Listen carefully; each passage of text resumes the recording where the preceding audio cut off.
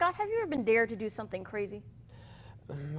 Nothing crazy, but I've been dared a few times. Dared a few times. Okay, well, check this out. A performance artist in Australia has been buried in a steel container under a busy road where he will spend 72 hours as part of a so-called Dark Arts Festival act. Isn't that crazy? So Mike Parr entered this mini shipping container late last night, and then the road was resealed above him. Now, they say that oxygen will be pumped into this container, and the 73-year-old artist will also have plenty of water. He'll have his reading and writing material, and he will have a heater and a distress button in case anything goes wrong, but he will have no food.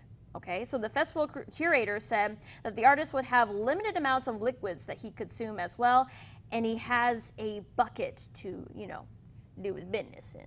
Isn't that that's just crazy. Well, the burial act is one of the main performances of a festival in Australia and is designed to highlight violence perpetrated by colonists against Aboriginal communities, according to the festival's website. So, I mean, I guess it's for a good cause, but this is the cause is good, but how does that relate to colonialism?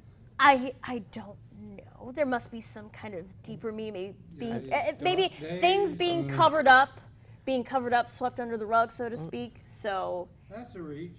That's the only thing that I could think of. I wouldn't take the dare. No. I would have no. But you get water and May have had plumbing and a bit more food than yeah. Maybe sure. that. Hey.